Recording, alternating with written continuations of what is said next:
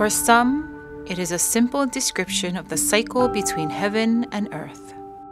Rain was always seen as a blessing from the kupuna.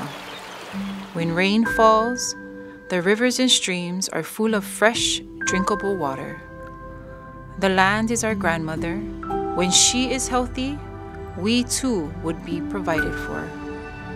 That was the traditional belief, that heavenly water is not simply water, it is the water of life, and we are connected to it body and soul. Hilo High School warmly welcomes you to our May Day performances on Friday, May 17th, 2019. The theme, Ue Kalani Ola Ka Honua. When the sky weeps, the earth lives.